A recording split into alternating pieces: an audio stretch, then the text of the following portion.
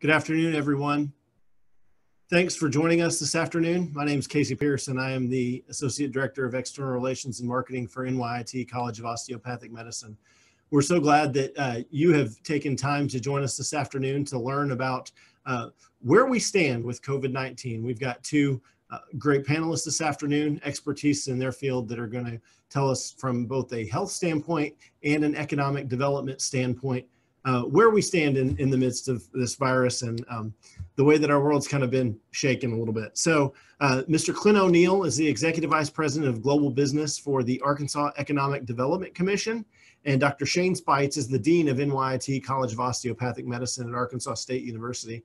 Dr. Speights is going to start by sharing a lengthy overview of the virus, how it spread, what it is, how we can protect ourselves, the latest medications and treatments. Then Clint's going to tell us a little bit about where the economic impact in Arkansas that the pandemic has had. Then we've got some pre-submitted questions that we're going to read from, and both of our panelists will answer. So want to introduce Dr. Shane Speights. He's going to go first. Again, Dr. Speights is the Dean of NYITCOM at A-State. He's also the Medical Director for the City of Jonesboro. Dr. Speights is an Arkadelphia native. He attended Henderson State University and Arkansas State University before going to medical school at Kansas City University for medicine and biosciences at the College of Osteopathic Medicine there. He's a family physician, has worked as a hospital administrator, and joined NYITCOM from prior to its inception, first as the Assistant Dean of Academic Affairs, and was promoted to the Dean of our college in 2016. So Dr. Speights, thank you for taking your time today. We look forward to hearing your presentation. Thank you, Casey. I appreciate the opportunity to speak on this important topic. I'd like to go ahead and extend our thanks as well to Clint for taking time out of his schedule to be able to present the economic information. I know that that's obviously valuable information that everybody needs to hear as well. So I'm happy to be able to share the stage with him. I'll go ahead and get started on my slides. I've got some things that we're going to kind of go over here. Let me go ahead and get that started. All right, everybody should be able to see that. Casey, can you give me a nod just to make sure that we're seeing the right? All right, got a thumbs up from Casey. That means I can move forward. So let me go ahead and just give you a little bit of a warning, so to speak. Obviously, the last 7 months or so has been a whirlwind for everybody. Certainly us in the medical field and the research and science side continue to scramble to keep up with the new information and the new research that's coming out. I took this approach for this presentation just to kind of start at zero.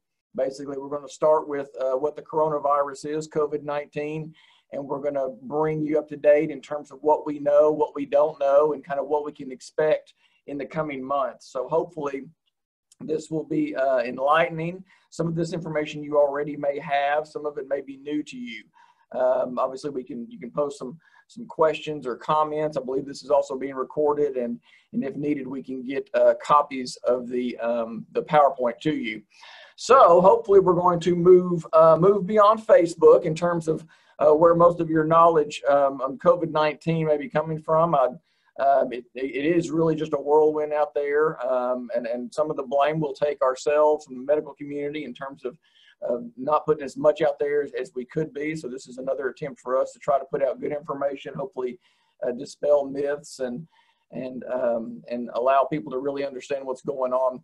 So when you hear the word coronavirus or COVID-19 or COVID or SARS-CoV-2, that's all the same virus that we're talking about in general when you hear that nowadays. Coronavirus or the COVID-19, it's got a family tree just like you do. And it actually has its own descendants, and it has its own relatives, so to speak. So this COVID-19 is related to other viruses like SARS or MERS. It's also related to a common cold virus. So every year in the winter and in the fall, coronaviruses circulate as the common cold. As you might imagine, we don't already have a vaccine for those viruses, and we don't have medications for them. So you can see immediately where that kind of puts us at a disadvantage when we're trying to attack this one. Now, this is something called a novel virus, which means it's not really been found in circulation before. this pandemic. And so we really didn't have any previous knowledge of this specific strain, which means that we really didn't have anything in our armamentarium to be able to fight it off. But it is important you recognize the other viruses that it's related to. And let's talk about how it actually infects you. So how does it actually get into your cell? Well, much like a lock and key system, viruses or bacteria, they have to make way or make entry into your cells, into your lung cells or into the cells in your nose or in your mouth. And so they do this, the coronavirus does this by use of what's called a spike protein. And it attaches to a specific receptor. And I realize I'm getting scientific, but just bear with me on this. This specific receptor is called an ACE2 receptor. And why that's important is because wherever the ACE2 receptor is located in your human body, that's where the coronavirus can infect. And that will tell you why you have some of the symptoms that you have, or why certain individuals have damage to certain organs. And this next slide shows that.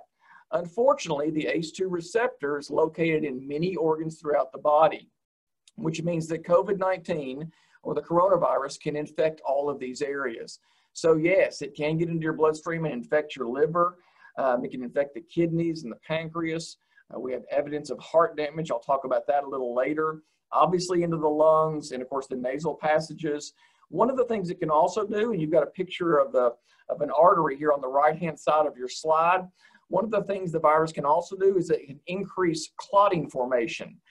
It can increase clotting formation on the sides of the veins and also on the sides of the arteries. Well, that's not a good thing, because if you have a clot in your arteries, that can lead to strokes, heart attacks, and organs that get damaged. If you have a clot on the venous side, that ends up being a blood clot that can go to your lungs that can cause problems.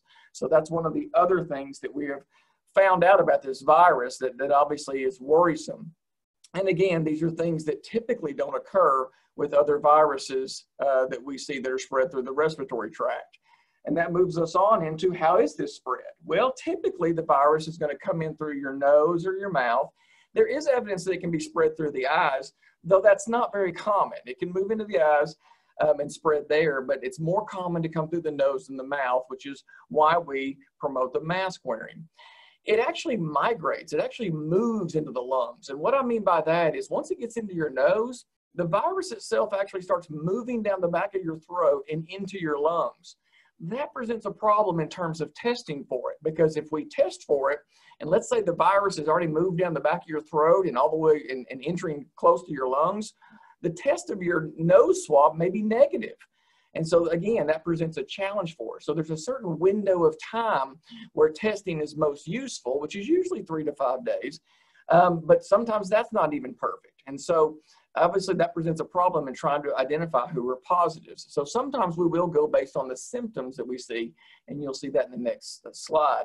Again, it can spread through the bloodstream and it can infect other organs. This is a highly contagious virus.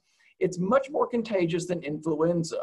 It's not as contagious as the measles. The measles is an extremely contagious virus that spreads very rapidly from person to person. So a good thing about this is it's not as infectious as that, but it does spread worse and more readily than influenza. And it spreads through respiratory droplets, which are basically water droplets. As you're speaking or singing or coughing or sneezing, these droplets go out in the atmosphere in front of you, and the virus is loaded up in those respiratory droplets.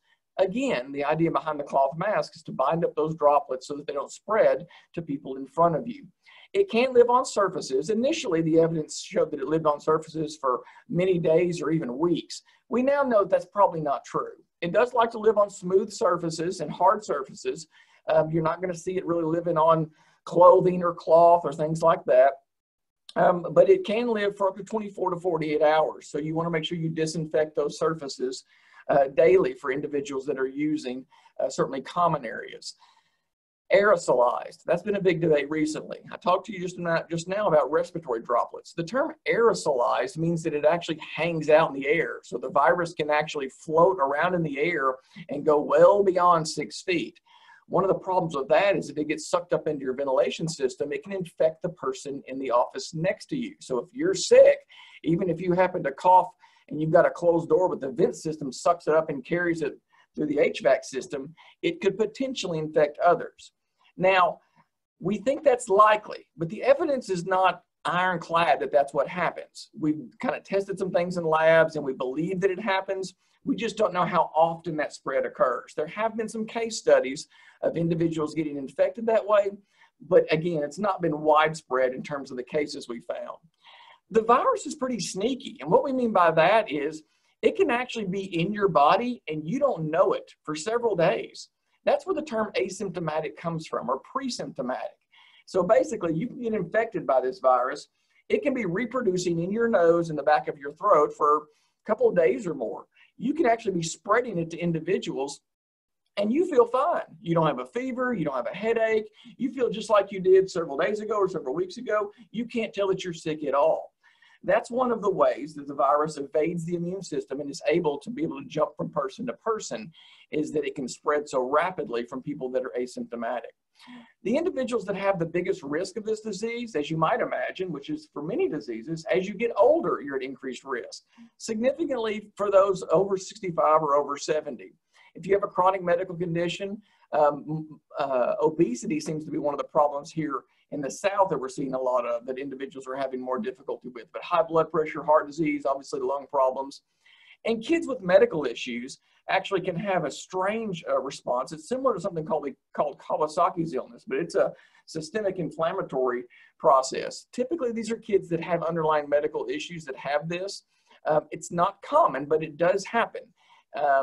Middle-aged and younger individuals, for whatever reason, there's a special group, and we're still not sure why, that succumb to this pretty dramatically. And what I mean by that is they basically have this body's over-response to the virus. And so there'll be this huge over-response to the point where the body's attacking itself.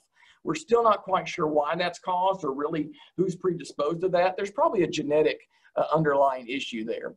When we talk about the symptoms that it causes, this is a list, and I pulled this from the CDC. I want to go ahead and put a plug in for the CDC, a great place to get information for you, your friends, your family, your coworkers.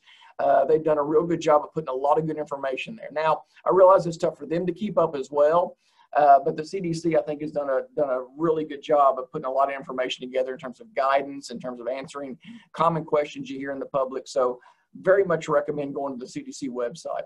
A lot of these symptoms you'll see here are what you would see with the common cold or influenza. So it's kind of hard to tell the difference. It's going to get even harder this fall and this winter when we start seeing some of the flu cases, though hopefully we won't see as much. The current evidence shows right now that influenza in the southern hemisphere, which is where it's wintertime right now, is not as bad as we expected. So we're hopeful that that will translate here. Primarily the reason why the flu season's not as bad in the southern hemisphere is because everybody's, as you would imagine, washing hands, socially distancing, and wearing a mask. Those same things protect you from influenza. So that's kind of a good thing, I guess, to look forward to, is that maybe we'll have a much lighter flu season. One of the things I want to draw your attention to is the loss of taste or smell. That's almost always going to be COVID-19. I've had patients before that have had some mild symptoms, and they only had, maybe they had a mild headache, but then they had the loss of taste or smell. That's COVID-19. I don't have to have a test. We go ahead and test for those as well. But just even if the test came back negative, those individuals have COVID-19 until really proven otherwise. I mean, some medications can cause those, but we don't have any other viruses or any infections going around right now that would cause that. So I think that's important to know. So how do you protect yourself from getting COVID-19? Well, you've heard this before through public service announcements and all over the internet. Hopefully the hand washing, don't touch your face, social distancing, so basically limit the contact that you have with individuals who might be sick, and the mask wearing. And that's gotten a lot of attention, certainly in the last couple of months. I'd like to speak just for a moment about that. The soft cloth mask, and by the way, we do know what kind of mask actually works best for you. It should be a 3-ply, and it should be about a 70-30 blend. That's the best evidence. I'll show you the slide on, the next slide will actually show you the research behind that.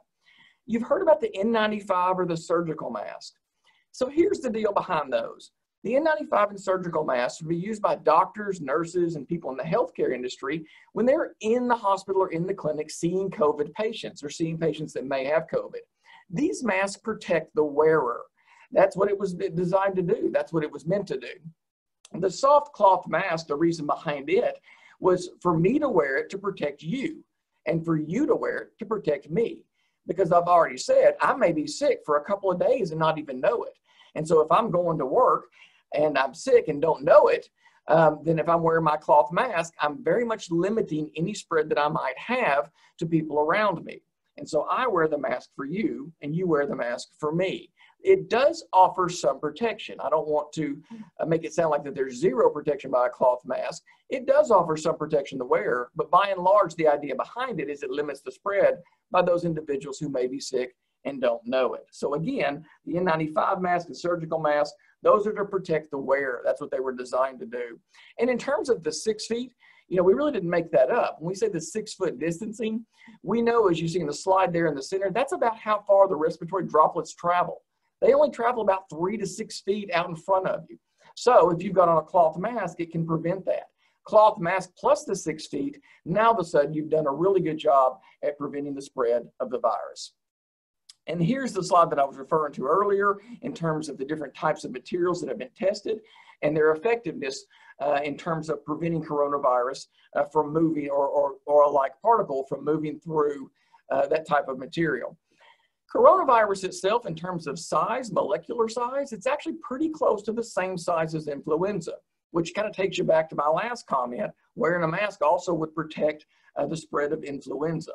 So I think that's important that we've actually looked at this data in terms of the N95 mask, surgical mask, and you'll see the cotton blend there, the 70-30 cotton blend. It also was protective in terms of movement of particles. How do we test for coronavirus? How do we detect it? Well, you've probably heard about the PCR test, and that's by far the most common test. It has to be performed typically in a high complexity lab. And unfortunately, it can take days to get the result back. So it's not the best platform, but it's kind of what we've got. And this is just kind of is what it is, so to speak.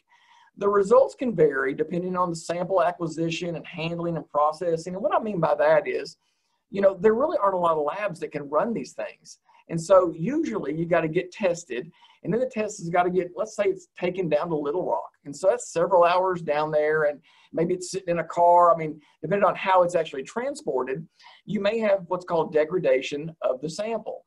So it could be that we run the sample and all of a sudden you were sick, but the sample, because it didn't make it down there in time, the sample says you're negative. Well, that's not good. The PCR mechanism itself of testing is actually a really good test. But the idea behind it would be that you tested somebody and you turned right around and ran it in the machine. It would be extremely accurate, extremely sensitive there. But again, these machines are very expensive. There's only a few of these in the entire state of Arkansas. I'll talk more about the issues with testing on the next slide. Antibody testing has been popular, and it was kind of all the rage a few months ago. Unfortunately, it's just not that good. And when you think about it, it's a neat idea. And if it works out that way, it would be awesome. Because in antibody testing, the idea behind it would be that I would test you for your antibody. So I would order an antibody test, a COVID-19 antibody test on you, and I would find out if you'd had COVID-19. Because some people have had it and may not know it yet. And so if you've got antibodies, well, that means you're good to go. That means you can go to restaurants. That means that you could go out and go out with your friends or go to the beach, or, you know, you could certainly be a little more freer in terms of what you're doing on social distancing if you've already had it to some degree. I still wouldn't fully recommend that. But the idea behind the antibody testing is you can at least feel a little better going out into public. The problem is there were about 200 of these tests that hit the market when they first came out. And to be honest, a lot of them weren't good. And the FDA put a lot of them on hold and didn't allow them to be pushed out in the market. The reason why is because they weren't testing for things that really were of value. Maybe it tested for the coronavirus like the common cold. Well, that's not helpful. Or maybe the level of COVID-19 that it was testing for was too low, which again is not helpful. And so we're having to kind of take a step back on the antibody testing. There is a new type of antibody testing called a neutralizing antibody test that is much more specific and will probably be useful. Unfortunately, we don't see that being widely available, meaning you can go to your doctor and get it until late 2020 or maybe into 2021. Once that comes out, though, that would be very helpful to let people know. The antigen testing is something you're hearing about now as well. That's the rapid test. And that's the test that you typically, if you went to your doctor's office for the flu and got tested for the flu, that's the kind of test you would get there. That's a rapid test. It's really good if it's positive, which means if we test you, let's say you got symptoms, we test you and you're positive, you can feel really good that that's a true positive. It's not really good if it's negative. If we test you and you're negative, it really doesn't mean anything. There's what's called a high false negative rate, which means it says you're negative and you're really positive. Well, again, that's not good.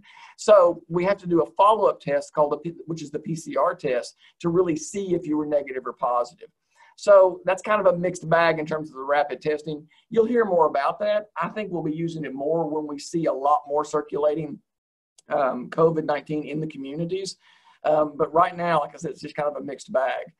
It's also not, it's only to be used for somebody with symptoms. So it's, if you want to do an asymptomatic test, if you're like, hey, look, I just want to know, you know, if I've got it, I don't have any symptoms at all. It's a really not a good test for that at all.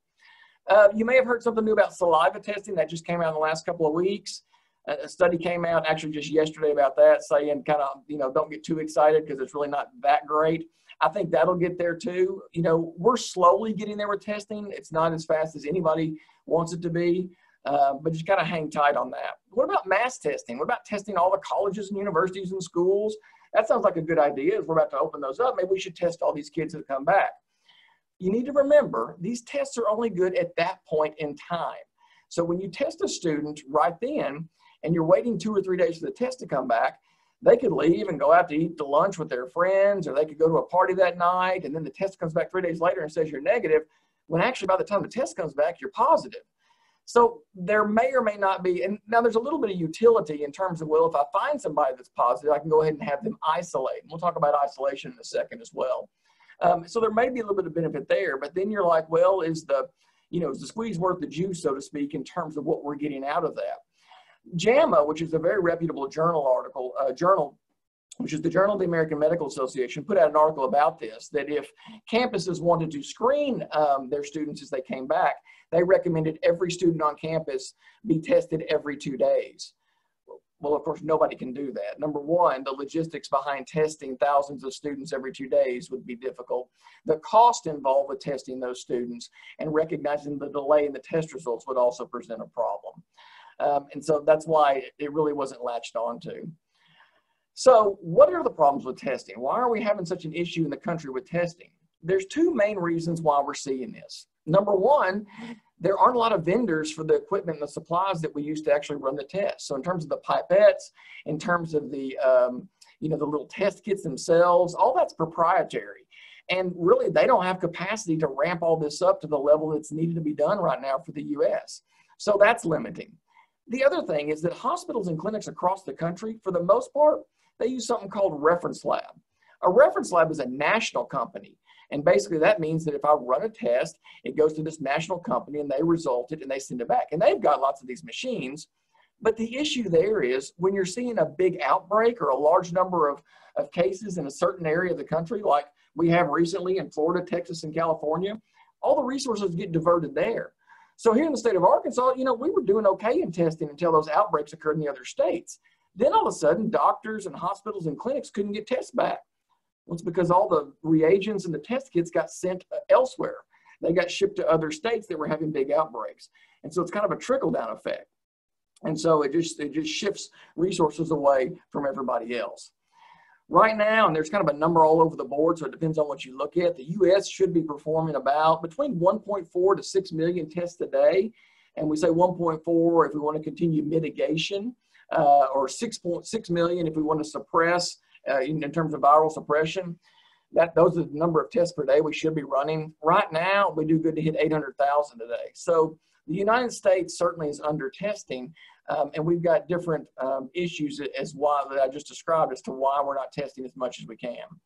What about the percent positivity? You hear about that as well. Very simply, it's the percent of tests that are done that have a positive result. You want that number to be low. You want to be able to test a whole lot of people and find out that a very few of them are positive. That means you're staying on top of the virus. That means that everybody's doing what they're supposed to in hand washing and mask wearing. You certainly want that number less than 10%, but you'd like for it to be less than 5%, especially when we talk about opening up schools. If it's lower, and obviously the lower it is, that means the better job that you're doing in keeping the virus at bay and keeping it under control. One of the caveats is, though, if you don't test a lot of people, that number can be skewed. It's not really accurate. So what happens if you're not testing enough people? Then what do? Well, you can look at the hospitalization rate. You don't want to look at the hospitalization rate, but it does give you a more accurate picture of the burden of disease that occurs in your area. Because whether you're testing or not, if people get sick with COVID and end up in the hospital, they're going to end up in the hospital regardless of whether they're tested. So you don't want to rely on that because it means you're behind in terms of testing, but it can be an indicator of really what's going on in your community. Well, how do we fight COVID? What are the ways that we can actually address this with medications? I went ahead and pulled some of the top medications that are in the media now, and I went ahead and addressed a few of those. You need to know, though, there's 300 or more trials going on right now that are looking at different medications already in our medicine cabinet, really to see, look, is there something, do we already have an antiviral that works? Do we have some sort of immune modulating medication that might be beneficial? So we're kind of trying everything. Nothing's really jumping out. A few things show some promise, but nothing that we would say, hey, if you get COVID, take this. So we're not there yet. So in the news, and everybody's heard about this from the beginning, hydroxychloroquine plus azithromycin, which is called Zithromax, or without it. You need to know the evidence is still not good on that. It's being studied, but we need randomized studies. And so some of the studies that are out that show a positive, like you see an article in the top left-hand corner that showed that there was a positive outcome. And then you see on the top right-hand corner a study out of JAMA for mild to moderate individuals who had COVID, and it was a bad outcome. In the bottom right, you see that there was a VA study that actually showed more deaths by taking that medication. That's not good. Well, so how do you know? How do you know what study to believe? Well, this is where you really get into the research and the science side of dissecting these journal articles and these studies. And what I mean by that is many of the studies that are showing positive results in hydroxychloroquine are not randomized. And let me just give you an example of what I mean by that. Let's say, I'll use a baseball analogy. Let's say you got a baseball team and you got 5 people in the baseball team that are your top 5 hitters, okay? So you take your top 5 hitters and you put them in a group. Let's say you take your 5 worst hitters and you put them in a group, okay? You give the 5 best hitters an aluminum bat. You give the 5 worst hitters a wooden bat. And then you see who does a better job hitting the ball. Well, it's going to be no surprise to you that the 5 best hitters with the aluminum bat, they're going to do better than the 5 worst hitters. You can't draw the conclusion then that the aluminum bat is better than the wooden bat because you didn't randomize it. You basically picked who was in each group. That's the issue with a lot of these studies we're seeing is they picked who was in each group. So for the COVID-19, the hydroxychloroquine piece, if you pick young people who weren't going to get that sick anyway, and you put them in one group and you gave them hydroxychloroquine, and then you pick the older people and you didn't give it to them who were not going to do well anyway, well, that's not a good study. That's a bias study. It's not a randomized study. So that's what we'd like to see more of. And those are coming, they're underway. It just takes a long time to do those studies. It's not something we can turn around in a couple of months and do. You got to know on the research side, we usually spend years studying stuff like this before we make a decision one way or the other. What about vitamins and herbals? There's a lot of that out there. You need to know that typically speaking, unless you're deficient in one of these, there's been no evidence that they make a difference either. And again, that's kind of hard to tease out of the literature. I threw pineapple stem in there just because I think this is kind of interesting. And please don't go out and buy pineapple for this. But in Australia, they actually are looking at a medication, and one of the ingredients is actually pineapple stem, but it's a nasal medication used to inactivate COVID-19 through nasal spray. Again, don't go up and buy pineapple stem, but my point behind that is we are looking at everything and looking at all options in terms of ways that we can reduce the spread or reduce the severity of this disease. Remdesivir is really the only medicine we've got out there now that we're using with some good results, but it's by no means a silver bullet. It's a medication that's given IV, it's given in the hospital, like the intensive care unit. And what it does is right now we know that it reduces hospital admission time. So if you were sick with COVID, and let's say without the medicine, you were going to be there for 14 days. With the medicine, you'll be there about 7 days. So it cuts your hospital time in half. That's good news. Nobody wants to be in the hospital longer than you want to be. So we like that. The mortality data is okay. We think it's going to get better. What we mean by that is, yeah, fewer people died that got remdesivir, but it wasn't like a huge number of people. So it wasn't statistically significant. There's a new study out that actually adds remdesivir to an antiviral medication that's showing some promise. So we'll kind of stay tuned and see how that turns out.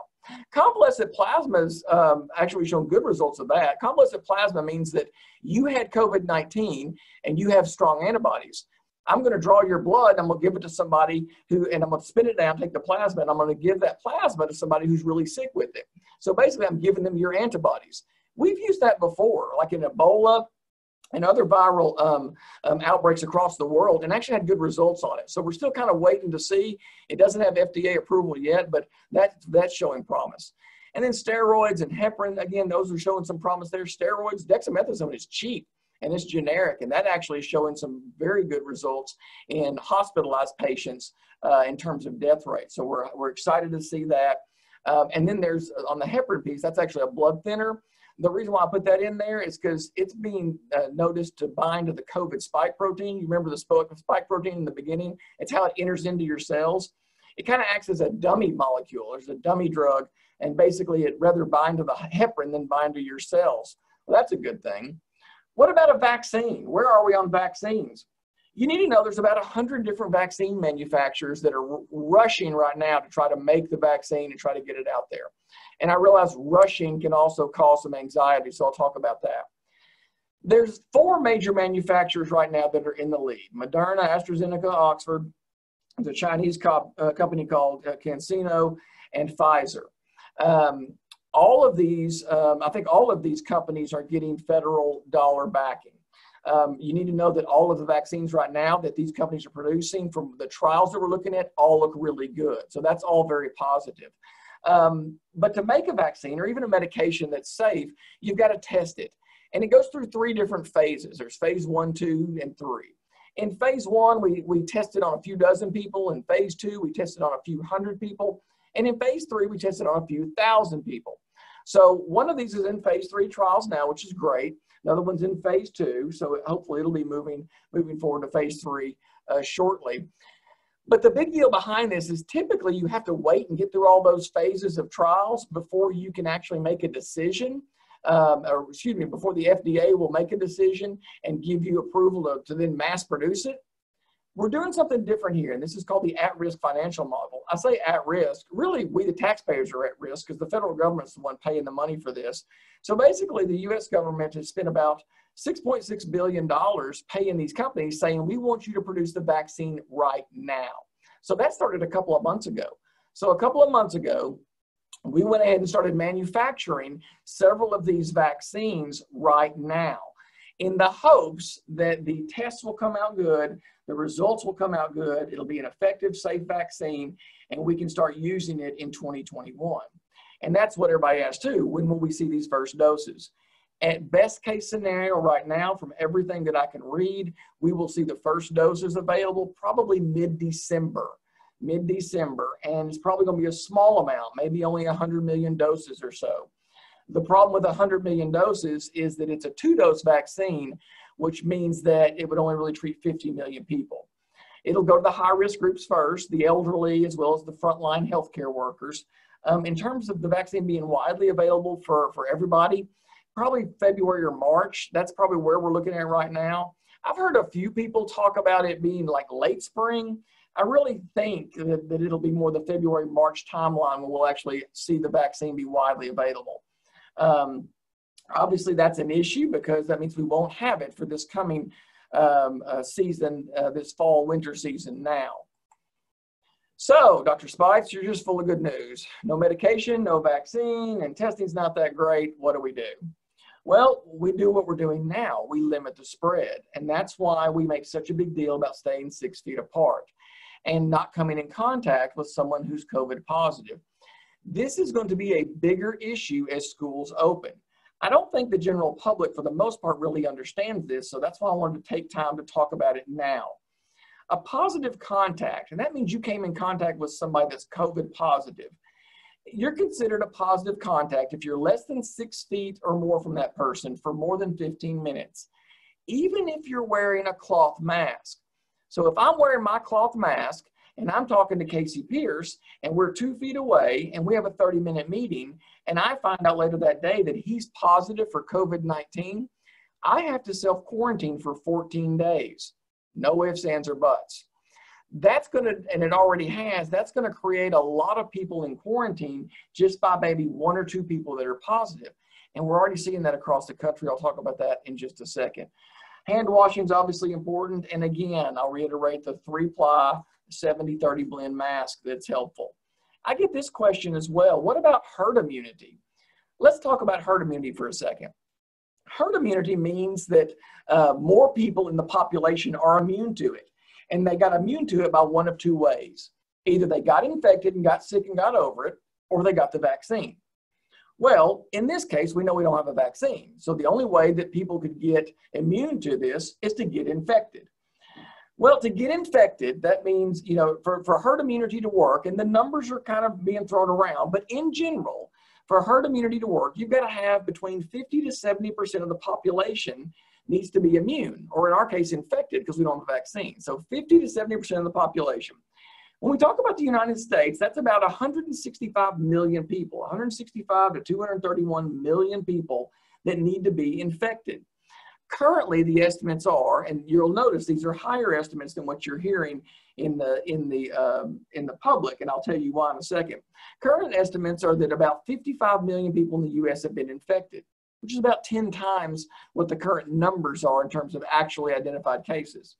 Here in the state of Arkansas, that would mean that 1.5 million to 2.1 million people need to have been infected. And our current estimate is about 540,000. So we are far below what is needed for herd immunity. Some people have made the comment about, well, why don't we just all go get sick and then get over it? The problem is, and I'll show you that in a second too, our deaths would skyrocket and we would overwhelm the hospitals, and you and your family member might not have a doctor, nurse, or ventilator in the event that someone in your family or you get sick. And so that's not a great idea at all. That's why we talk about flattening the curve, and I'll get to that in a second. When we talk about the social distancing policies, and I think this bears mentioning, there's a difference between isolation and quarantine. And this gets confused. It even gets confused sometimes amongst the medical community. There is a distinct difference between quarantine and isolation. And if it's still not clear after I talk about it, please go to the CDC website. They do a good job of discussing it as well.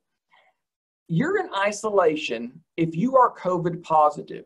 So if you get swabbed or if you are diagnosed as COVID positive, I kind of discussed with you earlier, I had a patient whose COVID test was negative. However, they had classic symptoms of COVID: loss of taste of sense of smell, smell and taste, headache, muscle aches, fatigue, shortness of breath, just classic COVID symptoms. They had COVID. It's just that likely the virus had migrated down the back of the throat and the test was not valid. You go into isolation immediately. Isolation means that you're at home and you're away from others for a minimum of 10 days. There's if you can return to work after that, as long as you have no fever for at least 24 hours, not using any medicines to drop it like Tylenol or ibuprofen, and your symptoms have improved. So they should have gotten better from day one. What if I'm positive and don't have symptoms? And our younger population seeing this. It doesn't matter. You're still at home for 10 days because you can spread the virus and you can get others infected. Well, what if I test out? What if I'm home for 2 days and I get a test that says I'm negative? This has been a debate amongst the Arkansas Department of Health. The CDC kind of clouds the water. At the end of the day, the answer is generally no. You can't test out of it. Quarantine means you came in close contact, and I'm going to make a big deal about quarantine because far more people are going to fall into the quarantine bucket than the isolation bucket initially. So quarantine, this is where I described to you a second ago. Casey Pierce and I were close together, and one of us has COVID-19. We were less than 6 feet for more than 15 minutes, even if we were both wearing masks. That doesn't matter. Now, I have to quarantine if Casey was positive. You can't test out of that. And what I mean by that is, let's say I'm in quarantine for 14 days. Let's say on day 5, I really want to go back to work. I've got things I need to do. I take a test and I'm negative. Doesn't matter. Let's say on day 10, I take a test and I'm negative. It doesn't matter. The reason why is because the virus can actually hang out in your body, and you may not actually have replication of the virus. It may take a while for it to actually reproduce. It's typically 2 to 14 days. For some individuals, it can be up to 14 days. For most, the days are actually 3 to 5. So typically it's day 3 or 5, but it's been as long as 14. What we can't have happen is, let's say I decided in quarantine, I'm ready to go back to work on day 5 or 6. I test and I'm negative. Hey, great, I can go back to work. but the virus is really in my body reproducing. All of a sudden now I'm shedding on day 9 or 10, and I go to see my grandmother in the nursing home, or I go, something like that. I'm around people and I happen to take my mask off just for a minute and I infect an entire group that I'm around. And that's why you can't test out of quarantine. Quarantine is 14 days, no ifs, ands, or buts. Why do we talk about flattening the curve? We talk about flattening the curve because we know it works. And I'll talk about the Spanish influenza of 1918 in a second as well. But we know it makes a difference. And this is a tale of two cities. This is in Philadelphia and St. Louis in 1918, as you can see here. And you see the dots in the bottom left-hand corner when social distancing was enacted based on when their first case was. You can see that St. Louis reacted very quickly and implemented social distancing measures. Philadelphia waited until after a parade of 200,000.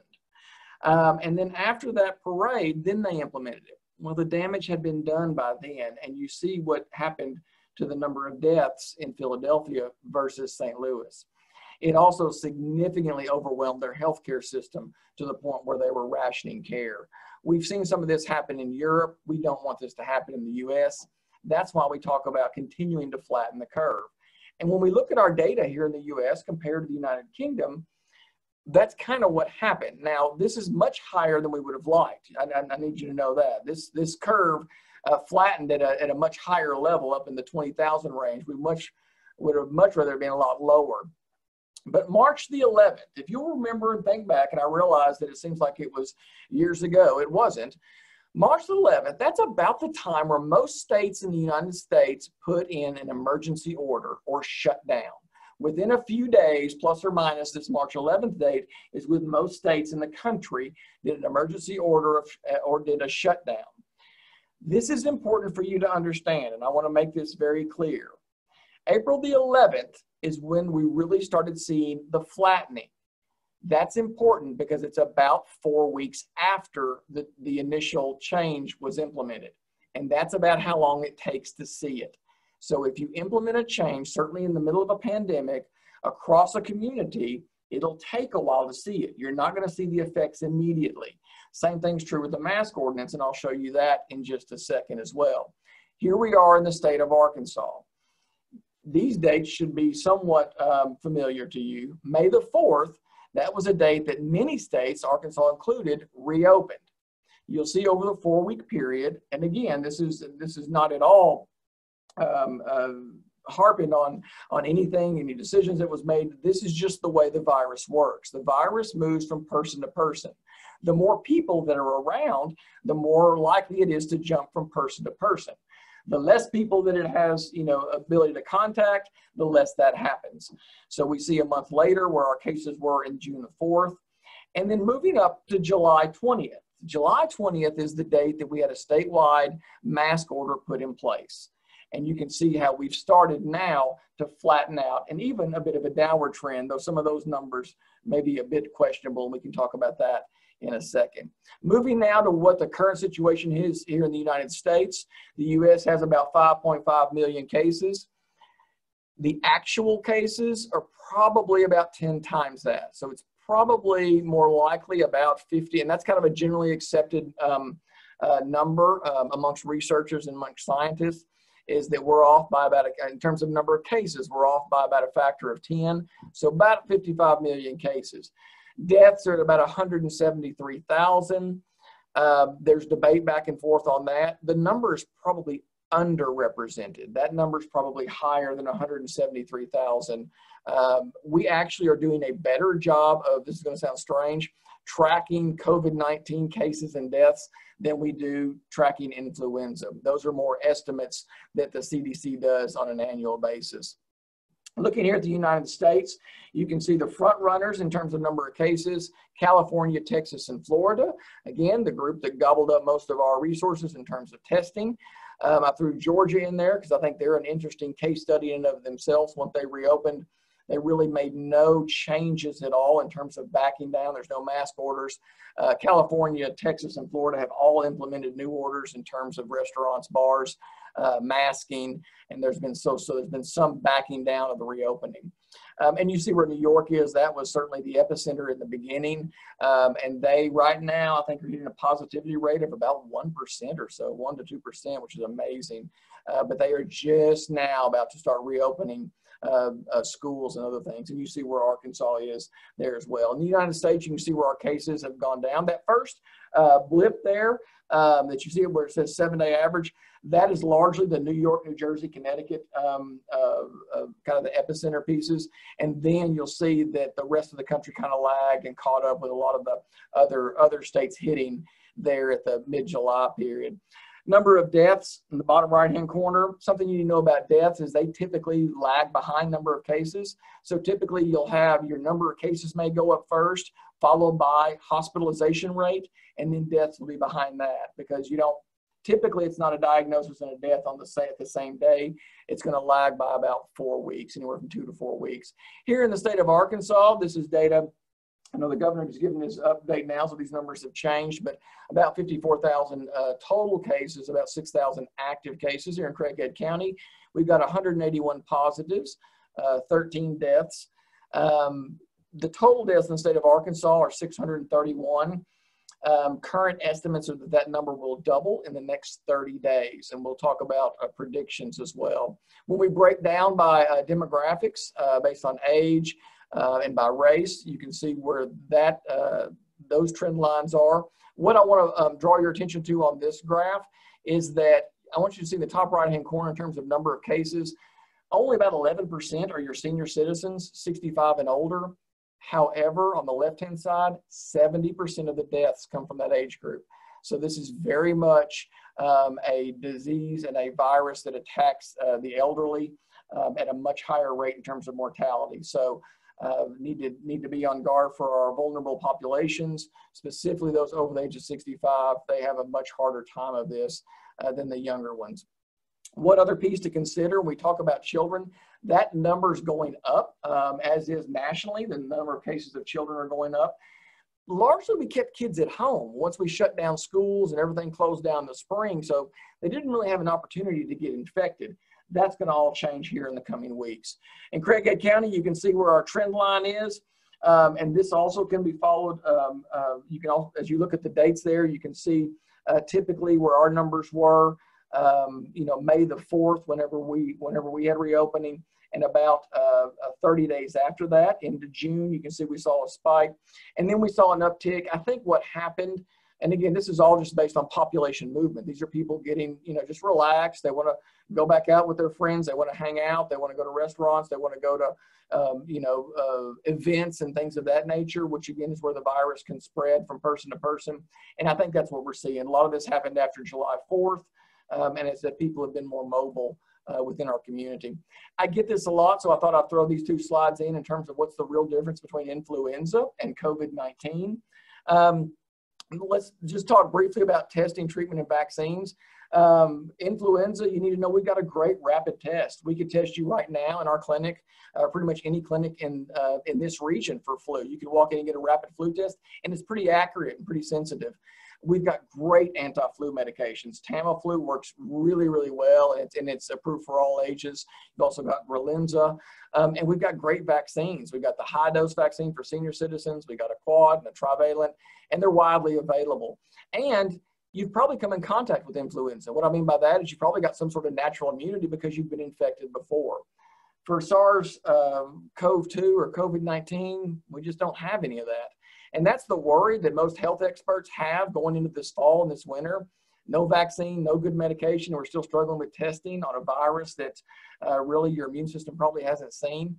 That's where the area of concern comes from. When we talk about the numbers, and this is where I'll mention again, infections per season. Right now we're at about 54. That number's off. It changes almost daily. That number's off a little bit. But really it's about 10 times that in terms of COVID numbers. You need to know our influenza numbers are also estimates. By and large, we make estimates each year on seasonal flu.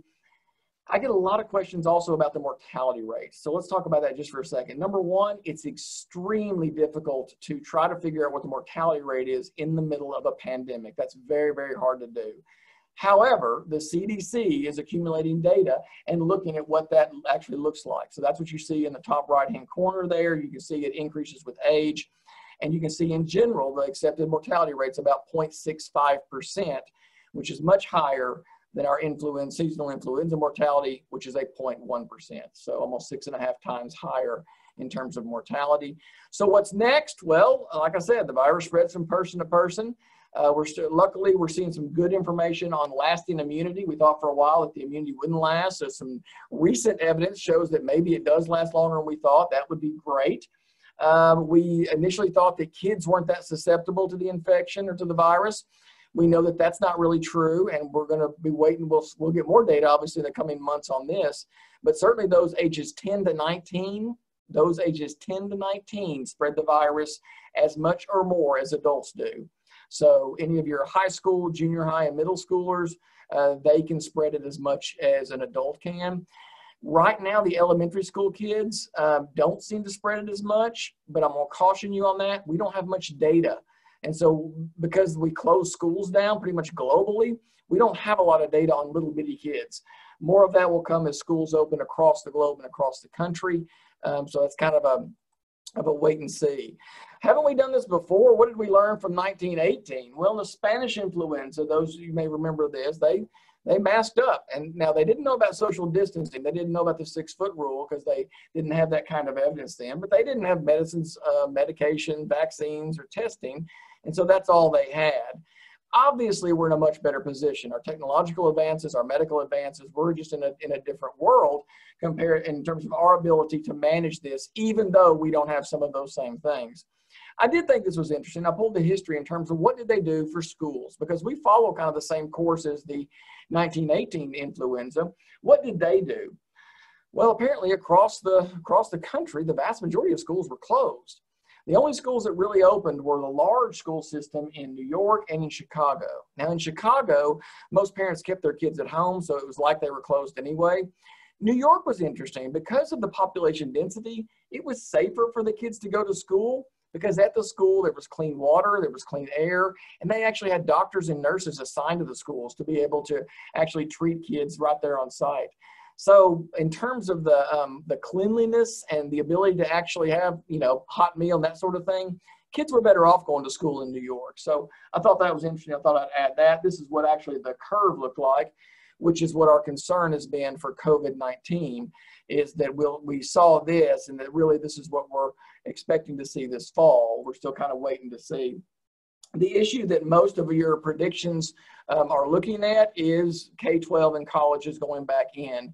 We can already see across the country how that's working out. States like Georgia, Tennessee, Oklahoma, around us, and Mississippi. Estimated 56,000 school-age kids in the United States with about 20 million college kids. Here in the state of Arkansas, many of them will be going back starting Monday. These 10 models in the bottom are all models that I pulled. We look at about 12 different national models in terms of trends. All of them are expecting the case numbers to go up, and it's largely based on the fact that schools are going to reopen, and we do expect the spread to continue. More close to home, the UAMS School of or College of Public Health just recently updated their predictions. Remember, in terms of number-wise, here in the state of Arkansas, we've got about 480,000 school-age kids with about 160,000 college kids. Right now, the UAMS prediction is tracking pretty much what it was forecasted in terms of cases and in deaths. I pulled this excerpt out of their recent guideline, and I wanted people to know this, specifically this area here, their midterm projections.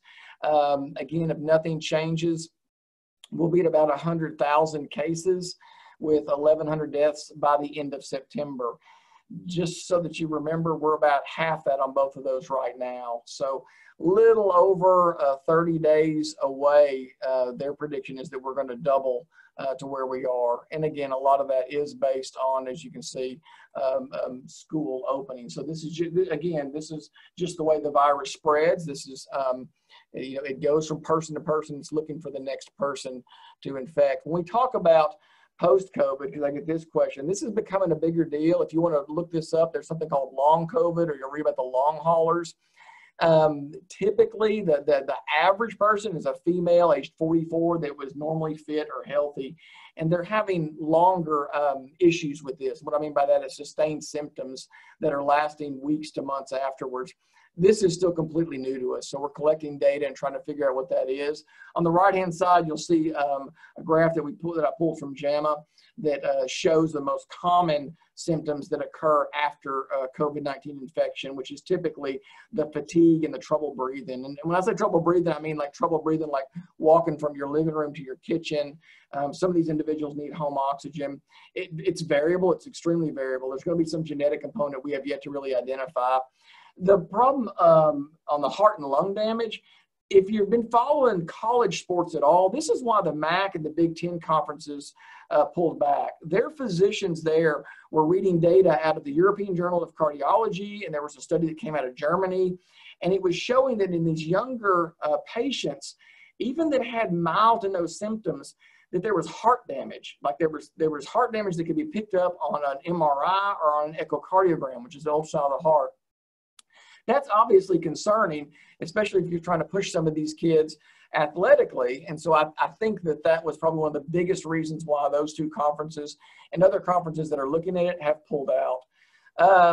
Symptoms do, for most part, symptoms resolve within a week or two, but it's this group that seems to persist beyond weeks or more. Again, this is still new to us, so we're not quite sure what to think. You know, we're only 7 months into this, so this is data that we're just going to still continue to collect over the next few months and even years as we publish more and learn more. All right, I realize that was long and fast, but hopefully I was able to fill in and answer a lot of questions that may have been burning, that may have been in your mind there in terms of COVID-19. I'll kick it back to you, Casey. Thank you, Dr. Speights. So we've heard from the public health concern and the impact from a scientific standpoint. Now we want to talk about the economic impact that this virus has had specifically to our area. And we're very fortunate to have Mr. Clint O'Neal with us today. Clint is the Executive Vice President of Global Business for the Arkansas Economic Development Commission. He has 13 years of experience in economic development. Clint is responsible for overseeing the following AEDC divisions: business development, community development, existing business, marketing and research, film, military affairs, and minority and women-owned business enterprise. Clint also serves as Governor Hutchinson's designee to the Delta Regional Authority. Before joining AEDC, Clint served as the Vice President of Business Recruitment for the Missouri Partnership, the state's principal business recruitment and marketing organization. Clint is a graduate of the Economic Development Institute at the University of Oklahoma and holds a master's degree in community and economic development from the University of Central Arkansas. He and his wife, Heather, live in Conway with their 4 children. And Clint O'Neal, Mr. Clint O'Neal, it's my pleasure to turn the program over to you. Casey, thanks for having me. It's an honor to be invited to speak, to share the stage with Dr. Speights. Let me see if I can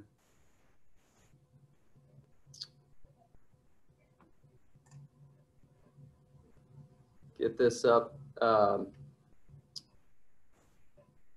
Okay, can you see the screen okay? All right. Looks great, Clint.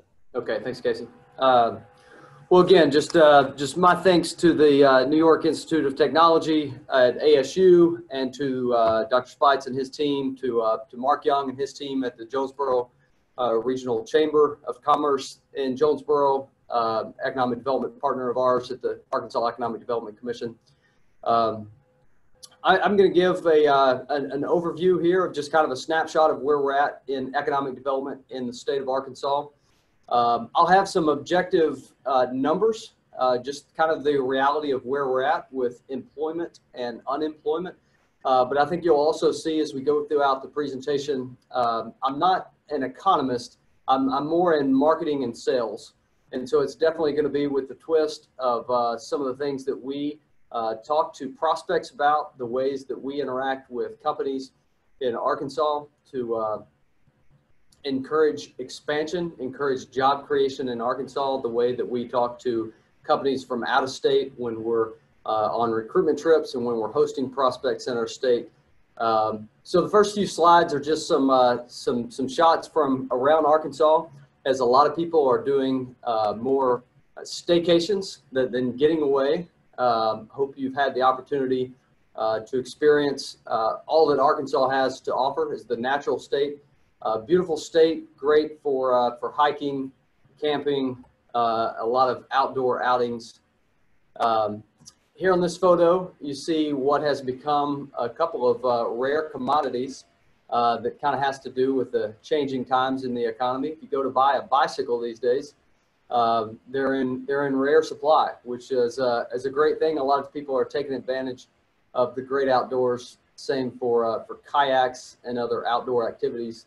And again, hope you've had the opportunity to get out, to explore, to do some hiking, to do some outdoor activities.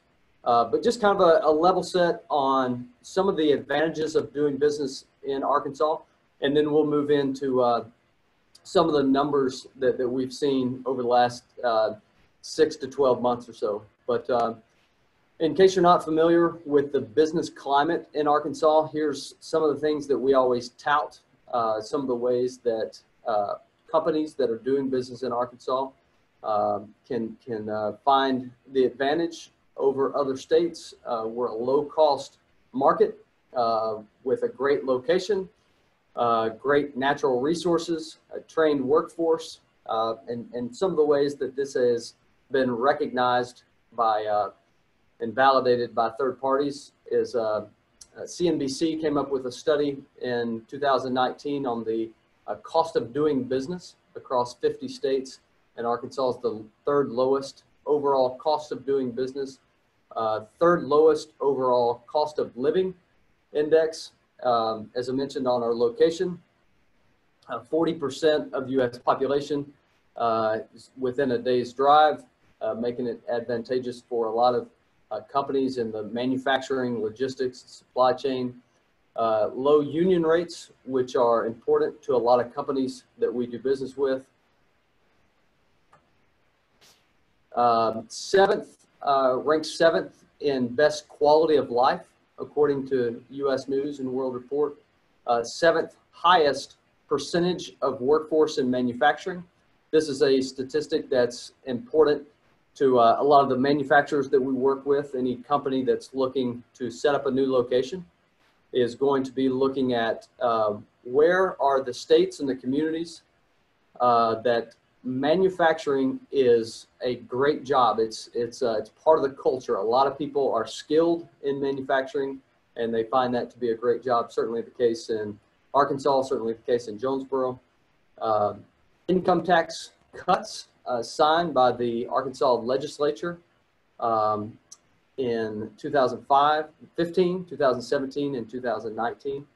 And Arkansas, as constitutionally mandated, has had a balanced budget since 1945. This is not something that every state can say. This is something that can provide predictability for companies, for people, that a balanced budget leads to keeping taxes low, keeping some predictability within the budget there, and something that Arkansas has been able to maintain even throughout the pandemic. So a couple different ways to look at unemployment numbers. Here's a chart that kind of gives a week by week look. I guess for comparison's sake, if we were to go prior to March of 2020, at which this chart starts at, you would see that the average level of unemployment claims is right around 1,000 per week. So there's always going to be activity of new companies coming in, with companies having and sometimes seasonal or temporary layoffs, and sometimes permanent layoffs. But you go from around 1,000 a week to this incredible spike, as you see there, one of the first weeks in April, and then beyond. The next slide overlays the traditional state unemployment figures that you saw on the last chart with the initial claims from the pandemic unemployment assistance This is the funding that was passed by the federal government to provide a system, a mechanism of unemployment insurance type of benefits to those that were not previously qualified to receive unemployment insurance. So currently, if you're a W-2 employee for a company and that's registered with the UI Trust Fund and UI system, that's what's shown in the blue. For those independent contractors, the gig economy workers, those that were not registered with the W-2 wages and the UI system, the federal government passed this very helpful means of support called the Pandemic Unemployment Assistance, which has been able to help a lot of people around the country and a lot of people in Arkansas. But another way to look at this, I just kind of want to show a comparison between some labor statistics from December of 2019 and to fast forward to the current statistics that we have on hand today. So in December of 2019, we were sitting at a 3.6% unemployment rate. Another way to look at this is how many Arkansans were working. What's the total non-farm employment? At that time, it was 1.286 million. What this represents, as you look at the employment charts over the past several years, is this represents a time where we could say that more Arkansans were working than ever before. And in fact, not only in December of 2019 were more Arkansans working than ever before, but you could also take a look at the previous 10 years from December of 2009 to December of 2019, and wages in Arkansas per capita income had grown beyond any of our neighboring states. So the percentage per capita income growth over a 10-year period was higher in Arkansas than any of our neighboring states. We were at an all-time high number of Arkansans working with a 3.6% unemployment rate. So as you'll see, because of the pandemic, obviously we've gone down from here, but this will kind of be certainly our goal, our baseline, to get back up to where we can say those two things in the future. More Arkansans are working than ever before, higher per capita income growth rate than all neighboring states. But as you'll see here, if you take a look at the figure of January of 2015, when Governor Hutchinson started his first term, this represents around 100,000 more Arkansans working than were working at that time. So it's actually tomorrow that we'll receive the July unemployment data. So the most current statistics that we have on hand today is the June 2020 stats. And what came out in July, reflecting the June unemployment rate, showed Arkansas at 8%, total non-farm employment of 1.2 million Arkansans working. So if you see there, that's it's around 24,000 more than were working in January 2015, still above that mark, but around 75,000 still below the mark that we were in December of 2019. So you would never think that the 8% unemployment is good, but certainly compared to where we were at with these June rankings against the national average was more favorable than the U.S. unemployment of 11%. Excuse me. So one of the things I want to do is just talk about these inspiring Arkansas businesses. There are, I believe, 11 logos up here, and that's only because of space issues on the screen. Certainly more than that. Certainly over 100 companies that we've engaged with, that we've documented some stories from inspiring Arkansas businesses. These are companies that, you know, as Dr. Speights showed on the screen, I believe it was March 11th when Arkansas had its first announced case of COVID-19. There's so many companies in the state that reacted in ways that, that we started this social media campaign called AR Biz Strong, just recognizing some of these business heroes. You have companies like Rocktown Distillery that started making hand sanitizer, as did Pernod Ricard. Just kind of stopped what they were doing on the distillery side, making a lot of hand sanitizer, donating a lot of this hand sanitizer to local hospitals. There's been a lot of donations recently to schools as schools prepare to go back in session. Companies like NYITCOM and Jonesboro that are going to great lengths to protect their employees. They're actually even hiring to meet demand in this time of COVID-19.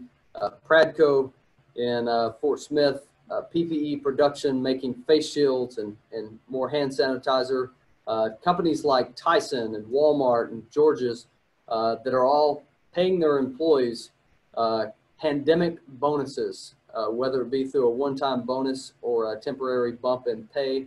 But so many of these companies just doing great things that if you get a chance to look on our website, it's www.arkansasedc.com/COVID-19. We highlight a lot of these, what we call inspiring Arkansas businesses. And if you're a business leader listening in and have something along these lines that we could highlight, please feel free to reach out. We'd love to highlight what you're doing to keep your employees and your customers safe throughout this time. So the private sector has responded very favorably with the things that have been mentioned.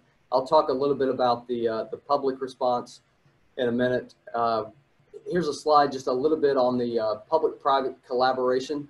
Governor Hutchinson set up an economic recovery task force made up of public sector and private sector leaders across the state, across a variety of industries and interests. And it's just been incredibly encouraging to watch this group of leaders come together to work on ways to move the economy forward in a safe way, in a data-driven way. There's a lot of good information on this website, arkansasready.com. There are several industries in which guidelines and best practices are laid out for industry leaders to be able to see what phases we're on, what the regulations are for any given business, for any given industry.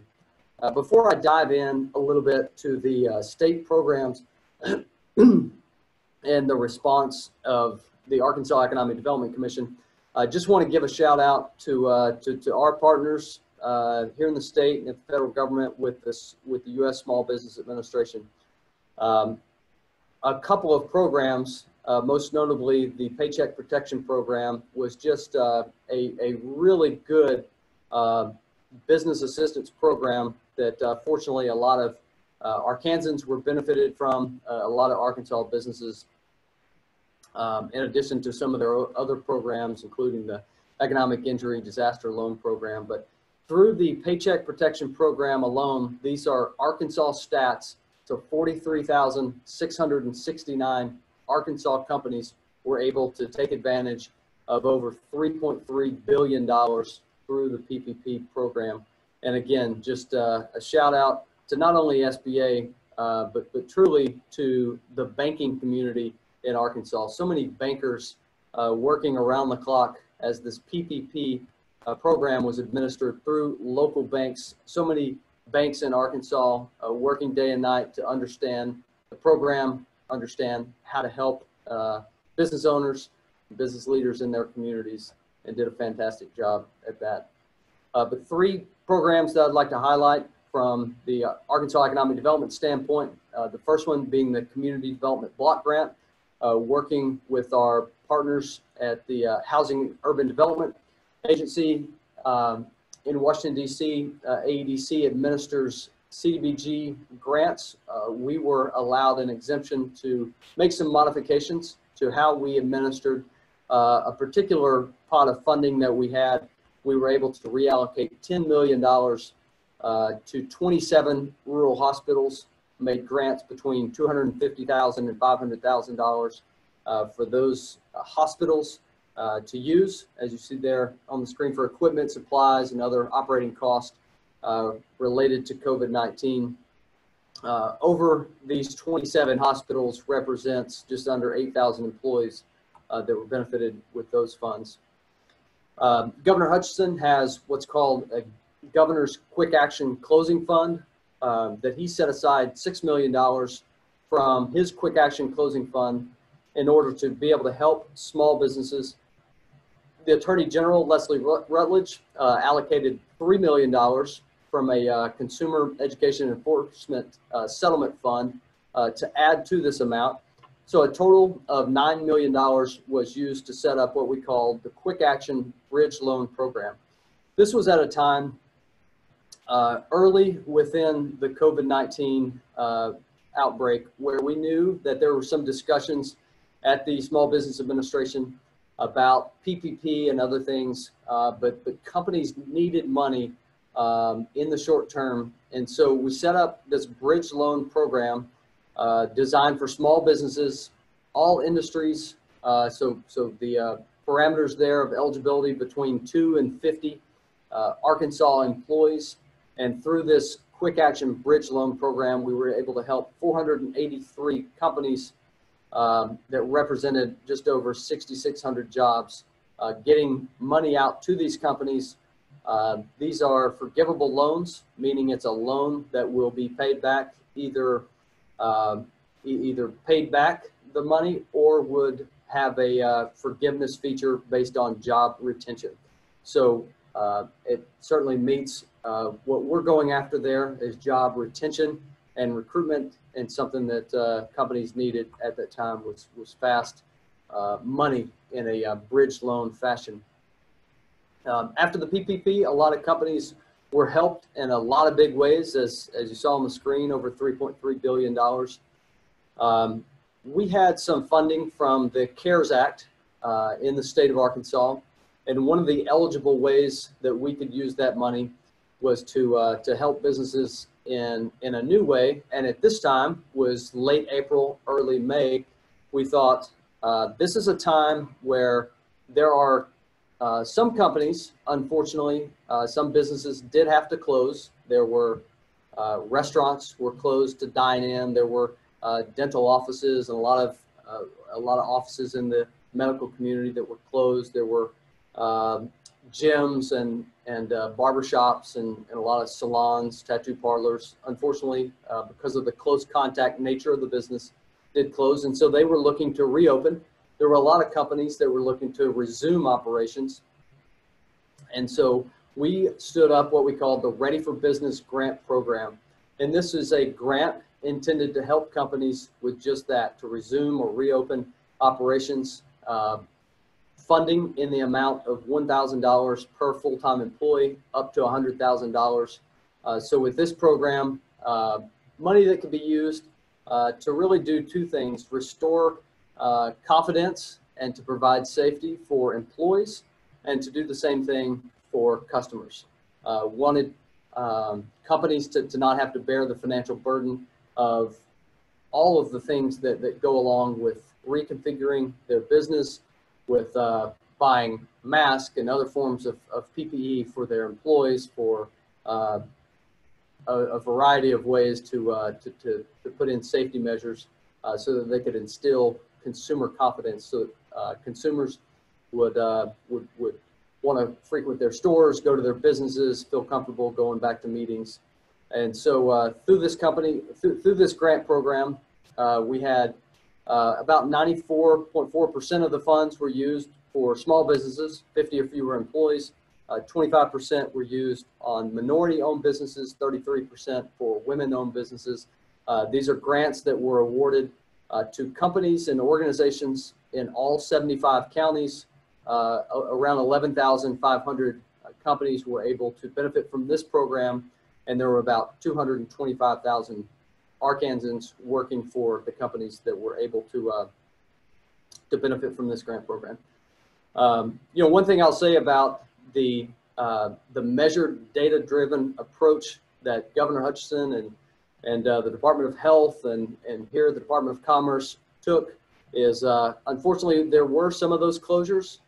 However, unlike other states, Arkansas never issued a mandated stay-at-home order, which would have resulted in the loss of a lot of jobs from companies and industries that were not direct contact type of centers, as mentioned before. There was actually an article that came out a few weeks ago in Site Selection magazine entitled "How Arkansas Saved 100,000 Jobs," which comes from a study from an economist here at the Department of Commerce based on how many more jobs. A lot of those would have been temporary, but were saved through that measure of not issuing a stay-at-home mandate.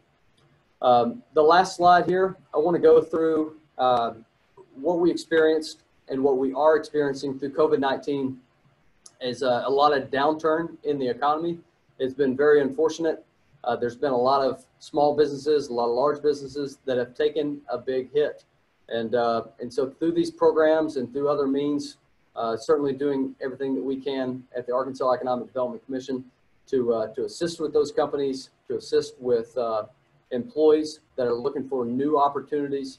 But I do just want to highlight a glimmer of hope in the midst of this pandemic, in the midst of a lot of companies that are struggling. We've had a handful of announcements this summer, announcements of companies expanding their operations in Arkansas, announcements of companies setting up new operations for the first time. So just going around real quickly, Amazon creating 1,000 jobs at their new 825,000 square foot fulfillment center in Little Rock. Fiocchi of America creating 85 jobs, a $15 million investment in a new manufacturing facility.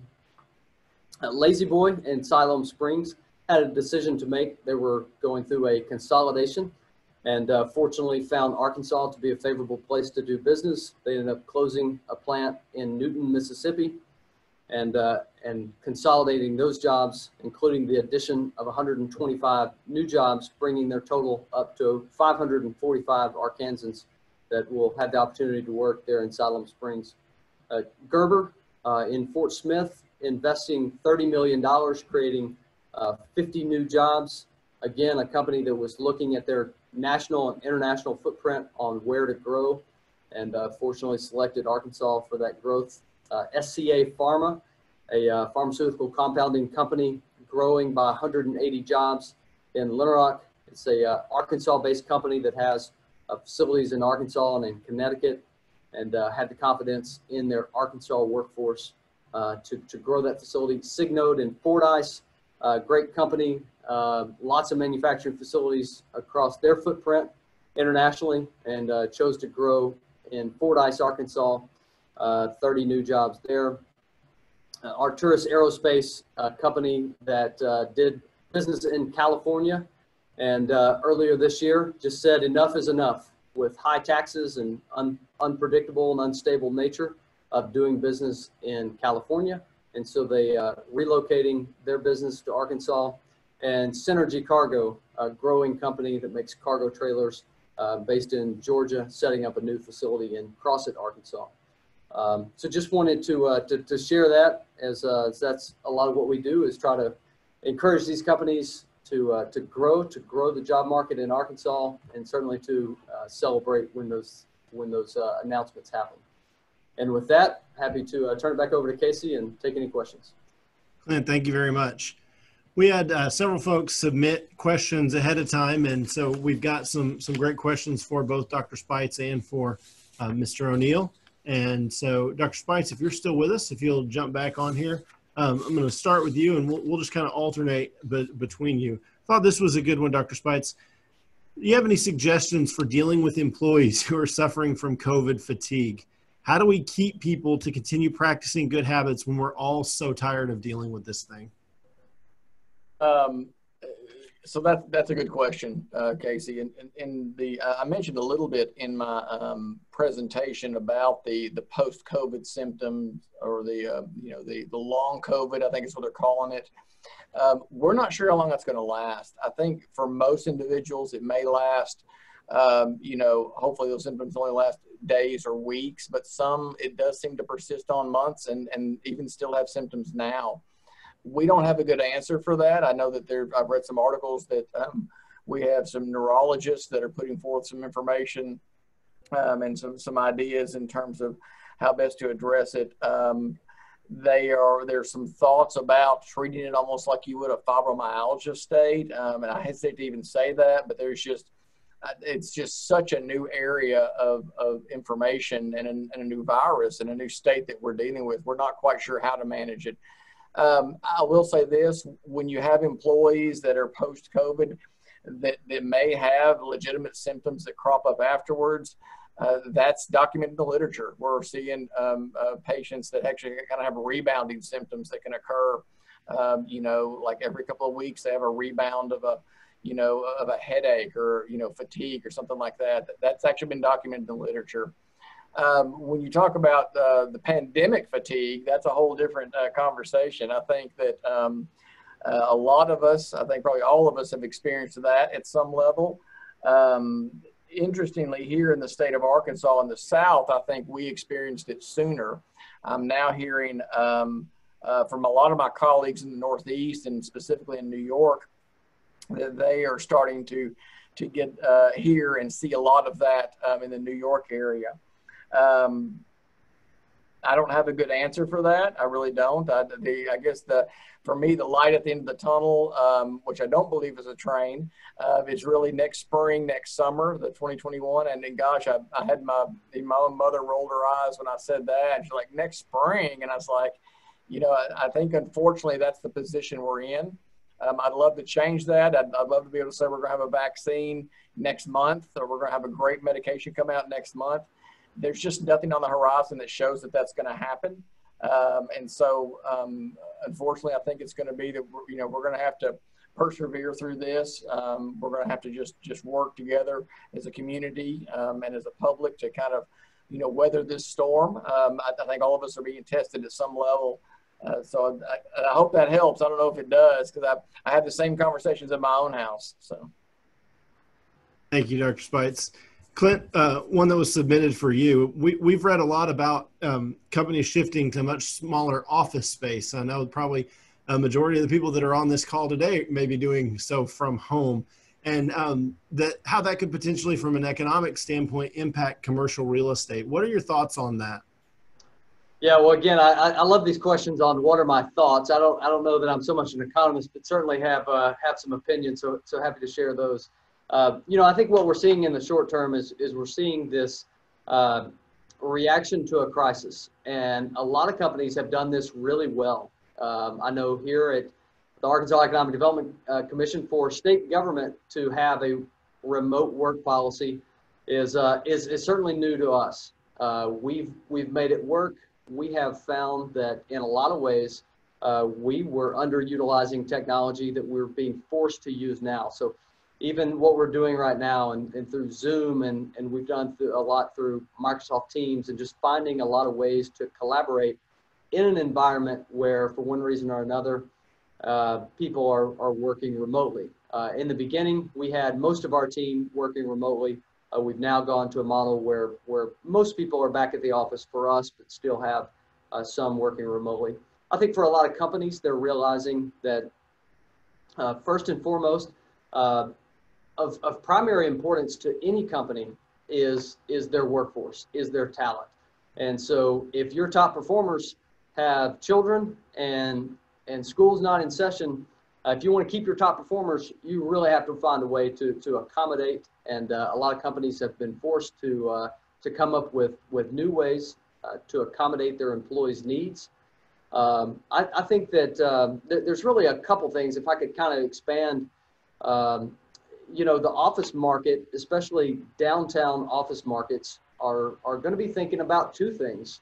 COVID-19 puts us in this environment where people that are crowded in crowded areas are obviously more likely to spread the virus. And so does a downtown office space where you get a lot of people stacked on top of each other really make sense for a lot of companies when they can spread out to more rural communities or more suburban areas, or go to more remote work policies? And the second thing that certainly is on the mind of a lot of companies that's related to the times that we're living in is the civil unrest that's going on in a lot of major markets. So commercial real estate, in particular, commercial real estate in large cities, are probably looking at some risk mitigation strategies. And I think that bodes well for the state of Arkansas. It bodes well for those companies that we've talked to, some privately and some have very publicly said, I'm no longer doing business in this particular area because I've had it. Maybe it's because of overtaxation and frustrations that have been going on for a long time. Maybe it's because of a lack of business-friendly response to the COVID-19 pandemic. Maybe it's because of the lack of business-friendly response to civil unrest. But I think a lot of those things will shape the office space market for a long time, and then down to just every community and every company looking at their footprint. So I think a lot is to be determined, to be decided on this. And again, I think in the short term, it's just kind of those fast reactions to take care of your employees. But I think there's ways that this shaping market can be of advantage to Arkansas and in particular to rural communities in Arkansas. Very interesting. Thank you, Clint. We're going to bounce back and forth. So Dr. Speights, your turn again. You said this is COVID beyond Facebook. So I'm going to bring up one of the things I tend to see a lot on Facebook, and that's some confusion around how deaths are reported. People seem to be confused because someone may go into the hospital with one illness. Maybe this person suffers from long-term heart disease or has battled cancer and received treatment. But then when they pass away, they may be listed, or at least in the media, it's reported that these deaths are being reported as COVID deaths as opposed to cancer or COPD or whatever else. Can you just provide some context as to that perception and I guess the difference between the perception and the reality there? Right. Well, I'll say it's, deaths are reported by typically the local coroner. Now that, the physicians can obviously determine death, and then the coroner, reviews the medical record and that sort of thing. And it's different for every region of the country, and every community. But in general, and I've had the fortunate opportunity to speak to ER physicians in New York when I first kind of heard about this too. But when we talk about individuals with underlying disorders, so somebody that has COPD or has lung cancer or has heart disease, and they die and they come in, they're COVID positive and they die, this is not new for us. We do the same thing with seasonal influenza. We know that influenza can tax the system. We know that someone with an underlying health condition, if they come in and they're flu positive, so to speak, and they're having trouble breathing, and we look at their x-ray, we look at their CT scan, it looks like they have maybe a viral pneumonia, that on top of their underlying diseases can kind of tip them over into a critical state, which can ultimately actually be the cause of their demise. And so in that situation, the flu situation I just described, that would be counted as a flu death. In terms of the flu going in there and basically taking advantage of the fact that this individual is already immunocompromised or in a reduced state of health, so to speak. They do the same thing in COVID. So I don't want people to think that there aren't different rules. The CDC and in terms of how they decide that, it's the same that we would do for influenza. Now, in terms of the actual reporting numbers, at this point, we believe those are probably underreported. We know that, I'll take New York, for example. I spoke to an ER physician who works to a large hospital in the Bronx in New York, and they were under strict instructions that if the individual came in coding, or maybe they expired very quickly after getting there, even if the physician felt like it might have been COVID, they were not able to do that until they could prove that individual had COVID. And so that's going around. That's not just in New York, that's other areas. So we feel like, to be honest with you, the numbers are actually underreported. And there's some evidence to kind of show that. And the way we can do this, and actually, the listeners, the viewers can actually go look this up yourselves. You can look, we have mortality trends. So we know, like in the state of Arkansas, about how many people die every July. And we can look over the last, 10, 20, 30 years, and we can say, on average, this is the number of people that have died, in Arkansas in the month of July. You now overlay that with the data we have now, and we see significant numbers of deaths that occur that, you know, COVID or non-COVID related. And so there's going to be a lot more information come out about this. The epidemiologists are getting a hold of it. And so we'll have a better picture. It won't be for probably several years, but more likely there's more deaths than we expect actually that are occurring due to COVID. And so it's probably an underreported number rather than being overreported. Thank you, Dr. Speights. Clint, this one specific to retail business. What advice do you have for retail businesses regarding operations post-pandemic to get people back in the door and patronizing them again? Yeah, it's certainly a good question about getting people back in the door, because really there's two things at hand that companies are facing, and that's the government regulation across the country. There's been different regulations put on businesses, either by the state level or by the local level. Fortunately, as I mentioned, in Arkansas, there were no regulations handed down to retail businesses in that traditional sense. In Arkansas, there were some retail businesses that just decided to close temporarily because they just weren't seeing the foot traffic. So there's the government regulation. There's what can be done legally according to the policies of any given area. But we're moving into a stage where, more importantly than the government regulation, is the consumer confidence. And so stores can be open. The government policy is good with that, but the question of how to instill consumer confidence, and that's one that that companies everywhere are wrestling with. And frankly, it's a little different in every area. I think every individual, every family is kind of taking a look at the risk profile of, is it safe to go back to a retail store?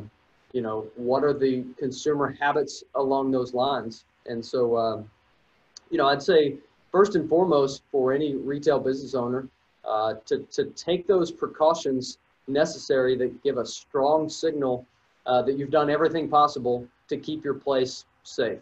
So I think the businesses that as soon as the mask mandate in Arkansas was established, those businesses that are enforcing that are going to find that their patrons, their customers are going to feel better about that. If it's not enforced, it kind of sets yourself up for looking like, you know, it may not be a safe place.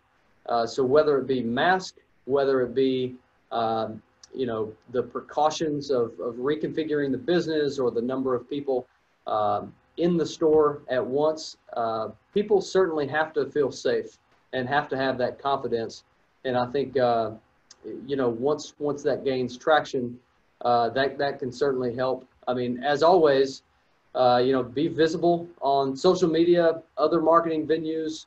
I think one thing positive that's come about this is a lot of company leaders, like community leaders, have really taken a lot of thought into how we instill community pride in all communities during this time of a challenging time. And so you're seeing a lot more shop local type campaigns. I would certainly encourage companies and community leaders to jump on board with those efforts and have people in your community take pride in shopping local and knowing who you are and all pulling through this together. Thank you very much. Dr. Speights, you hit on vaccines in your presentation, but I wanted to dig a little bit further on there. How safe do you think they will be once they are available, and how effective do they have to be to, you know, we hear that 50% effective rate. What exactly does that mean to us from a public health standpoint? So in terms of the vaccine effectiveness, that varies, you know, obviously depending on the match, but normally between, you know, 50, 70, 80% or more. you know, a little bit's better than nothing, so to speak. I do believe that, and we're going to still wait and see what the information shows when it comes out. But right now, the information on the vaccine looks really good. It looks really good in terms of safety. It looks really good in terms of effectiveness. It looks really good in terms of just minimal side effects. So at this point, based on the data that I'm reading from the different manufacturers of the vaccines, I really don't have any concerns about it once it comes out. I mean, that could all change, obviously, you know, as more information comes out. But at this point, I don't have any concerns about the vaccine or whether I would take it or encourage people to take it. That's encouraging. Clint, I want to move back to you for a moment. I think you hit on this a little bit in your first response here. Will Arkansas see an economic benefit from new business and residents because we're less populated and also because of how regulations are set up favorable for business here? Yeah, thanks, Casey. Happy to kind of take a crack at that and reiterate a couple things. Let me start with the two-part question about businesses and residents. Let me start with the residents. I mean, certainly something that's been on our minds is a talent recruitment campaign. A lot of times, unfortunately, people grow up in Arkansas and we experience this brain drain of we invest a lot in students, K through 12, higher education, and then a lot of Arkansans move off for other opportunities. A lot of people like me, I spent 7 years in Kansas City, decided to come back to the state of Arkansas because this is where I wanted to be. It's where my wife and I wanted to raise our 4 kids. And so I think there's a real opportunity here, just because there's always an opportunity to pitch the great assets of the state of Arkansas, but even more so now as there are people that literally work from companies that have said, we're going to do remote work forever. And they're truly making those changes, as we talked about, to their real estate. And so if you're in a big city and you're paying half of your salary to live in a tiny apartment, surely it comes across your mind to say, if I can work remotely, for what I'm getting paid here, I can get a pretty nice place in Arkansas, surrounded by natural beauty, surrounded by great quality of life and things to do, and keep my job at the old place working remotely. Or it could be that since the time they've left, there's been a lot of great opportunities arisen in the state of Arkansas for new jobs that may not have existed the last time they lived here. So I think there's a real opportunity for everybody on this call, for everybody that lives in Arkansas, to be ambassadors for the state of Arkansas, to help recruit people to come live in our state.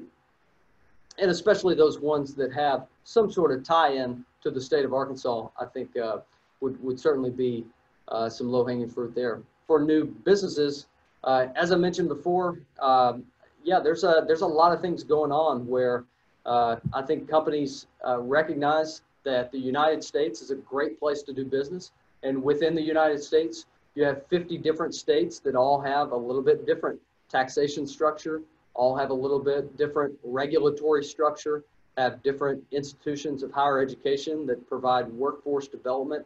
And so there are choices out there that companies make. And I think that we're certainly well positioned to pitch Arkansas as a place that, because we're a small state, we collaborate better together. We move quickly to assist new businesses, to develop workforce development programs.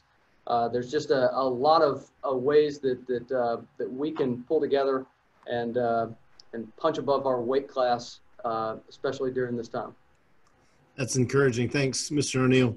Well, we had questions submitted ahead of time, and as both of you were giving your presentations, I was ticking through those questions because several of them were answered. So I think that we have buzzed through them. So we're going to go ahead and wrap things up. If there's anybody on the call that has something that was not answered, we have contact information for both Dr. Speights and for Mr. O'Neal, and we'd be happy to get those questions answered for you.